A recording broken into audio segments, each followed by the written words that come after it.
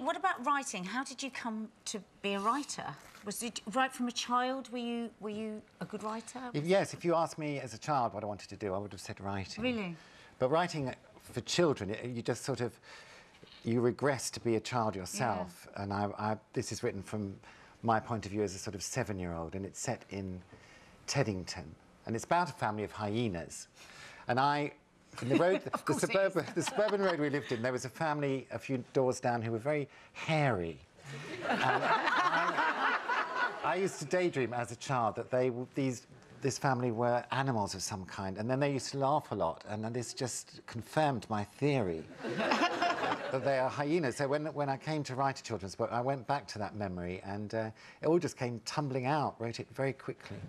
I think you're right, though, in terms of kids do, especially at that age, they do love animals, and they are obsessed with the whole idea that they are just as smart as humans are. So tapping into that might seem a little bit odd from a sensible grown-up point of view, but kids absolutely love it. Yes, they do. They grasp it. And someone sent me a quote the other day, which I liked, and I can't remember who it's by, but it says, you write the book that needs to be written, and if it's too complicated for adults, then you write it for children. Okay, you started off with your autobiography, which was very well received, and then you went on and wrote 3 novels. So what are you going to go on to now? Well, you obviously spend most of your time writing.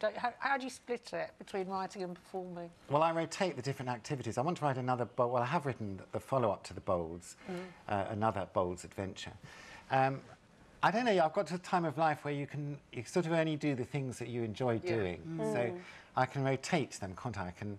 I can be at home writing a book for a few months, then I go and do panto, and then I think, oh, I must be a bit filthier, and so I was going to say, this has been very clean. I'm going to do a tour next spring, which will be me sort of unleashed. And, is that the Gentleman's Relish tour? It might be called Gentleman's Relish. It might be called The Joy of Mincing.